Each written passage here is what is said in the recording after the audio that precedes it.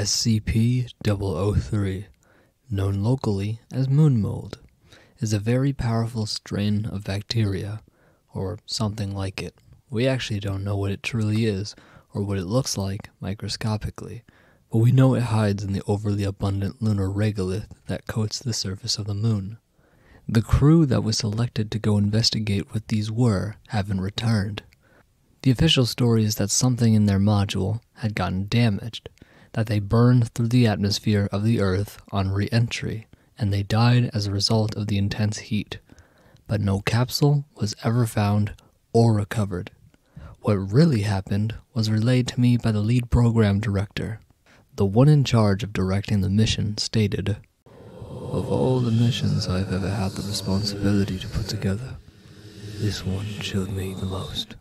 The mission commander was codenamed Charlie, who piloted the Saturn V headed to the moon, accompanied by a lead scientist codenamed Solaris.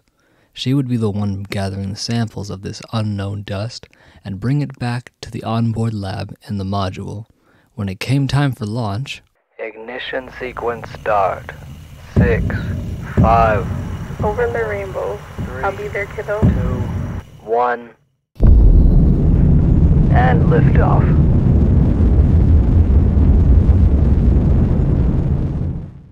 "3 days later, they arrived in lunar orbit. Upon landing on the moon, they suited up for the venture. From this point, the only thing that confirms this MoonMold is deadly is the recorded dialogue of the two astronauts. Based on what we heard, we classified it as safe. Dangerous when handled, but being that its origin is on the moon, we can safely say we won't be going back till we have the necessary mission parameters to ensure people's safety. This is audio recorded from that mission, minutes before disaster." Control, Charlie, confirming comms back to MC. How copy? Charlie, comms confirmed, loud and clear, over. Roger, Control, on suit power. Solaris and I are walking to the first sample site. Control, this is Solaris. Photos have been taken. We'll be sending images through DSN. Expect them in a few. Roger, Solaris. We'll have an eye out. Charlie, wait. Don't touch that. You know you can call me Nichols, right? I know. But we don't know its properties yet. Better safe than sorry, you know? I'm sure we'll be fine, Audrey. Control, samples have been collected and ready to be analyzed. There seems to be much more in this crater, though. We could reach it in an hour? Negative, Charlie. Keep those samples contained, safe, and return to LEM. Roger that, Control. Returning to LEM. Back at the lunar module, they took off their spacesuits and prepared to analyze the samples. Every detail she gathered she sent to ground control in a secure file.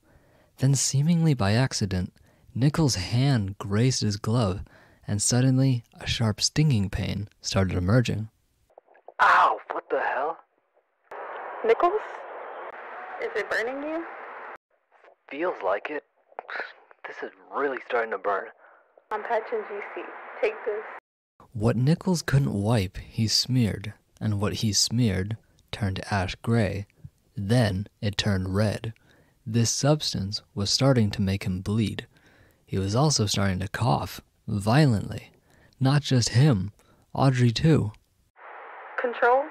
Charlie is actively being affected by this substance. It is taking a serious effect on both of us. Solaris, where is he now? Where are the samples being stored? Solaris, do you read? Solaris! Solaris, copy! If you enjoyed this story, please be sure to like, comment, and subscribe for more SCP UnDoc'd content.